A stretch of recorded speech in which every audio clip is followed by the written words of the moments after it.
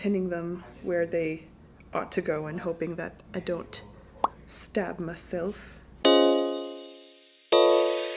Hello, welcome back to my channel. Today we're going to be doing a thrift flip. I finally got a chance to go to the thrift store, and because there was a super long line, I tried to pick up more things than usual because I didn't really want to go back anytime soon. We've got 2 items that we're going to transform and I'm pretty excited about it. There's this little leopard skirt thing. I'll talk about that one in a moment. Oh, what just fell off? Oh no!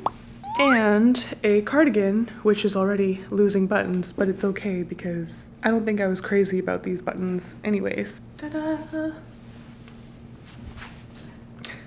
Ow. I like the color, like the little collar, and like that it has a pretty ribbed pattern that always makes knits look a little bit fancier. A longer cardigan is better because you'll have a little bit more material to work with, and this right here is the inspo we're going to be working off of. I got a lot of DMs for this type of ensemble. We're going to chop it up, see what we can do. After I made the completely non-intimidating, no turning back cut that is not the reason I procrastinate starting a project because I'm paralyzed in fear, I got my elastic, my sewing machine, and I got started. I have my elastic feeding in over here, and this is the inside of the cardigan. Just doing a zigzag stitch to attach the elastic to the edge. Just make sure you're pushing on the fabric so that it's in its least stretched position possible. I'm not putting any tension on the elastic, just everybody in their most condensed state going through. With the second stitch, we're just folding this in once, folding it in one more time, doing a zigzag stitch. It retains its stretchiness and looks clean on the outside. Woo!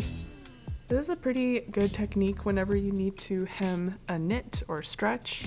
I used it to turn a t-shirt into a one-shoulder top in a previous video. I'll link it in the description. Anytime you're doing a thrift flip with knit, keep this in mind.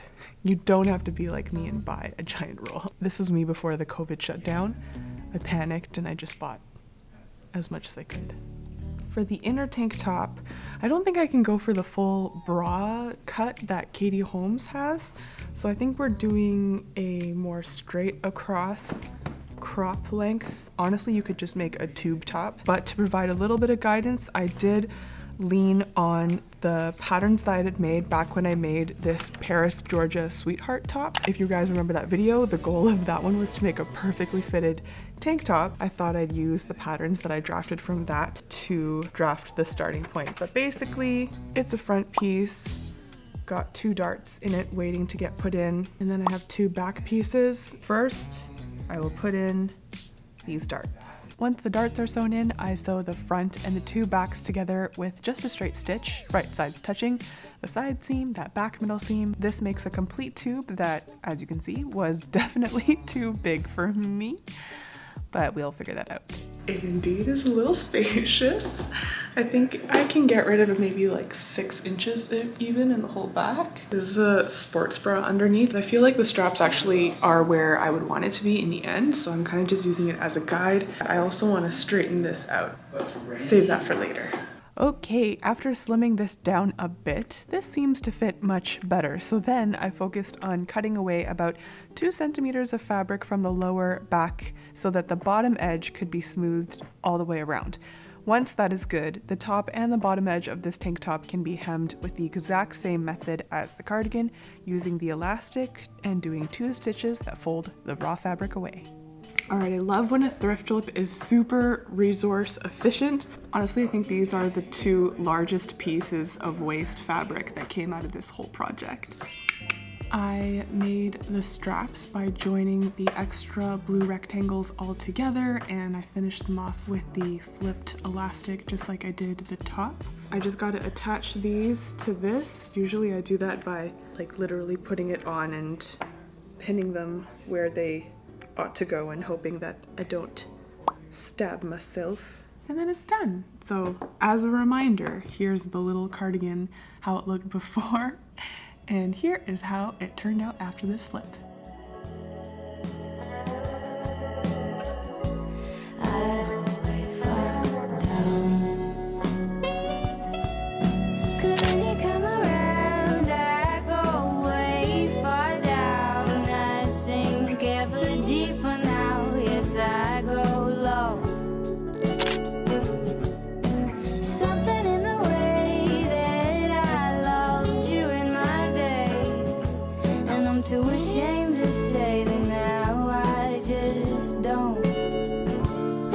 project actually is a idea that's kind of been stuck with me ever since I did a virtual thrift flip video where I photoshopped a thrift flip for someone, and one person sent in a denim skirt which I said could be modified into this Orson Iris skirt with a corset detail, and I ended up thrifting a little leopard skirt.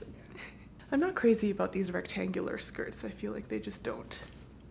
So I'm finally gonna do that thrift flip I proposed. I feel like that Orson Iris skirt is also still really cute and really popular. We're gonna start by just cutting it open right down the middle. I hate the first cut. It is consoling that it was just $8.99, so if I fail, this is a relatively inexpensive sewing lesson. To help me out with this transformation, I have also gathered up 3 to 4 meters of flat shoelace, about 2 meters of 1-inch grosgrain ribbon, some silver grommets, we ended up using 38, a leather punch to make holes for the grommets, a matching grommet hammer, which will be used to install the grommets into the holes that we punched, and 4 meters of bias tape, as well as some long, sturdy zip ties. Julia helped to cut it open. I promised I was not trying to outsource the scary parts to Julia. The easy way to seal off the raw edge is to take some grosgrain ribbon. It's pinned here along the edge, just gonna sew with a straight stitch. And then we can flip it to the inside and you hardly lose any fabric, but then all the raw edge is hidden away. I repeated those exact same steps to seal off the other side of the skirt opening, so it's one straight stitch that secures the ribbon to the edge, tuck the raw ends of the ribbon under, and do one more straight stitch that hides all the raw edges away. The zip ties will hopefully give this skirt some more structure so that it looks just a little bit more expensive. That is the goal out here with the DIY, is you want it to look a little bit nicer after you are done. I used this bias tape to create the channels for the zip ties. The zip ties I used were a bit wide, so I had to open up the bias tape before attaching it. You just lift the skirt lining, and we aimed for 4 in the front, 4 in the back. Julie and I tried a strategy where we pinned the tape to that top waist edge, and then we marked where it needed to land at the bottom.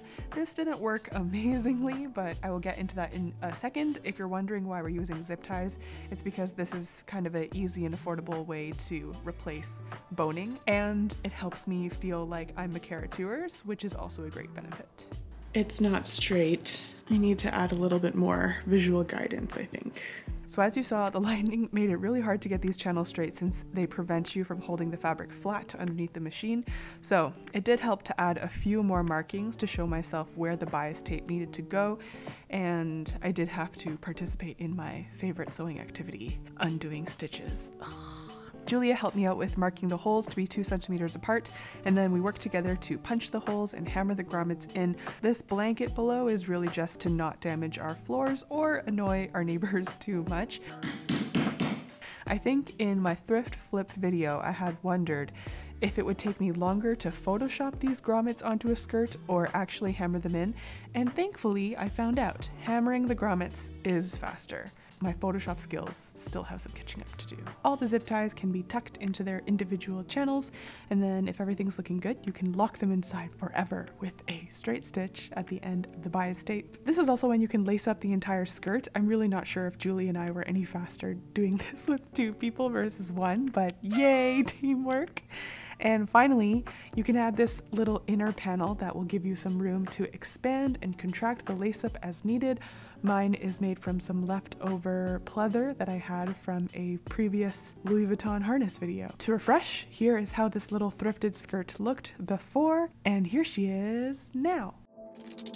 And I know I can be a little bit over dramatic, but I'm obsessed with the habit of loving you, and they don't understand that every single touch is a little bit of magic, and I'm obsessed with the habit of loving you. Cause you make me feel like somebody, somebody, somebody.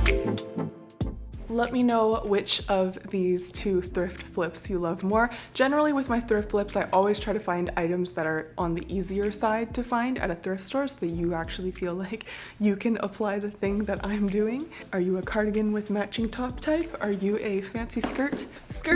upgrade type. As usual, if you make any of my tutorials, please use the hashtag #MadeWithWendy so I can find it and love it. I am @WithWendy on Instagram, and if you've made it all the way here and you haven't subscribed, just do it. Subscribe, hit the bell notification. I think that's it. I'll see you all in the next video. Hope you're doing well. Virtual hugs. Bye-bye.